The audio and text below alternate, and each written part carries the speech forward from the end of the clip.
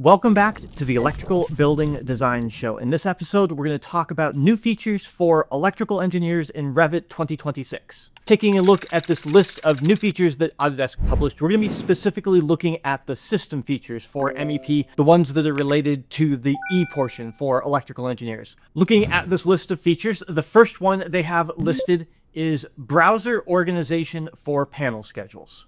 What this feature does is in your project browser, you have the list of tabs for your organization. They've added a new tab for panel schedules where you can filter and sort and group your panel schedules in the project browser. That's a nice upgrade for electrical engineers to keep track of the panel schedules in your project. There's also a nice little update where they have tabs at the top of the project browser where you can select the different major categories. It makes navigating it a little bit easier. It's a nice upgrade that they don't actually mention anywhere. The next feature they mention is tag schedule, part type, and distribution system. It's a little unclear from the label what that means, so I dug into this feature. What this does is it adds two new fields to schedules for electrical equipment. You have part type and you have distribution system. Part type lists whether it's a panel, a transformer, or another panel, and then there's a distribution system and secondary distribution system that just gives you the voltage for that piece of electrical equipment. This is a nice improvement to what you have available in your schedules for your electrical equipment,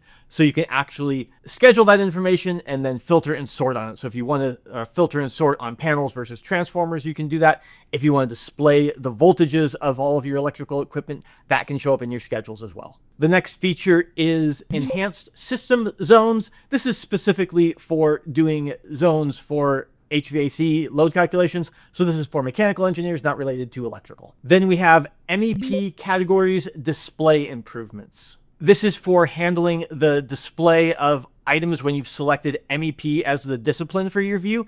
It takes some additional types of devices and treats them as MEP, some audio-visual stuff, some fire alarm stuff. So that's going to show up better when you're choosing an MEP discipline for your view. As an electrical engineer, you might be dealing with some of that stuff. So if you've struggled with getting that to display right in your views, this is going to help you out. The next feature is globalize electrical conductors. And man, if I was going to name this feature, that's not what I would call it. I think I'd go with something a little more generic, like improved wire sizing or something like that. They're emphasizing the globalization nature of the electrical conductors, but that's not really what they've done with this feature. What they did is in electrical settings, they took out the wire sizes and they created a brand new command, which is electrical conductors and cable settings. So they moved all of those wire sizes into this new command. They have places to put materials and diameters and insulation ratings and things like that for your wires. All of this information isn't really used anywhere, but they have places to put it all. So they have the framework for defining all of your wire sizes. Previously, the wire sizes were associated with an ampacity. Then they would use the voltage drop calculations that they had built into Revit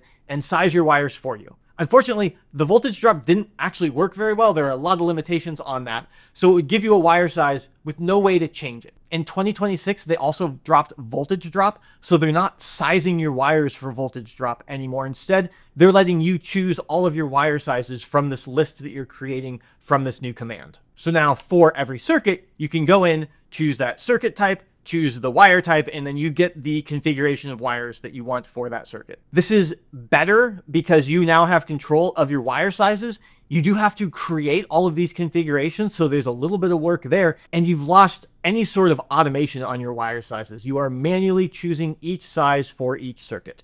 As I frequently say about Revit Electrical, that's not how I would have designed it.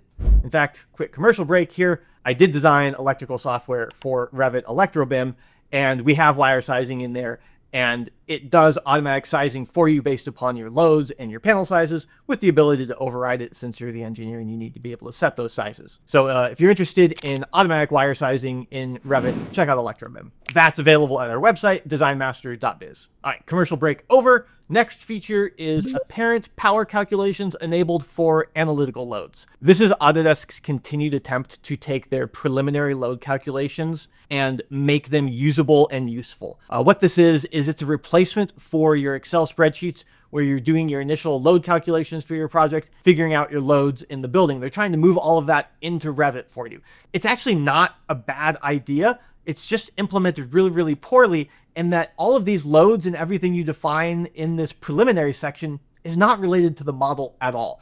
So you create this panel in this preliminary section. It's not related to the panel on the floor plan. So you end up with something that's essentially your Excel spreadsheet kind of shoehorned into Revit, but you have to use Revit's implementation, and it doesn't work all that well. They're trying to improve it. They made some changes for apparent power calculations, so it's getting better, but it's really not something that is going to be all that useful compared to the Excel spreadsheets that you've already got and are using. So I would recommend you stick with that. Next feature is circuit spare and space design continuity. Previously in Revit, you had circuits with things connected, and then you had spares and spaces, and those were treated a little bit differently. You could have shared parameters on circuits that actually had things connected because those were like seen as real circuits, and then the spaces and spares were kind of this weird thing. They didn't have shared parameters. They didn't really show up in the project browser very well. So these are circuits to you as the engineer, but Revit treated them very, very differently from circuits that had things connected.